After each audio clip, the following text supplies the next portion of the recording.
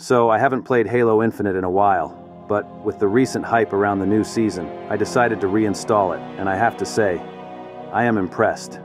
The new game modes and maps have been a return to form. The game is more fun to play, and it feels like I'm finally playing a decent Halo game again. I find myself playing the squad battle a lot, and I'm really satisfied with what 343 has done.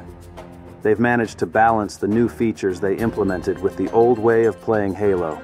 From the maps to the availability of vehicles and armor abilities, the game feels more balanced in that everyone starts with the equal opportunity to run around and find the weapons and armor upgrades that will help them get the tactical advantage. Another mode that caught my eye was Infection. Infection back in the days of Halo 3 and Reach was awesome if you were the survivor, but I won't lie, it kinda sucked if you were the infected.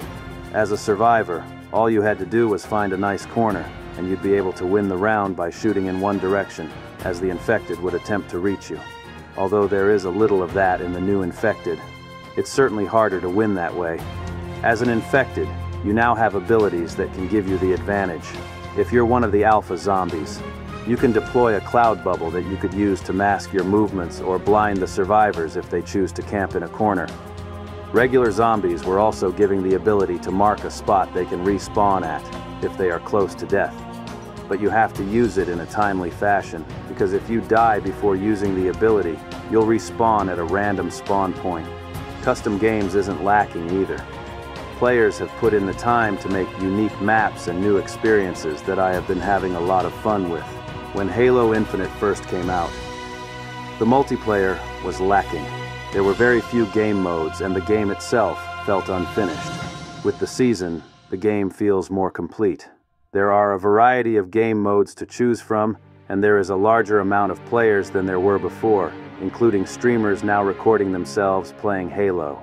It looks like Halo is on the path to recovery, but to keep the upward momentum, the developers will need to continue on the right track. Will the recent reinterest in Halo Infinite continue and last? Only time will tell. Until next time, my friends, this is Noble 6, signing off.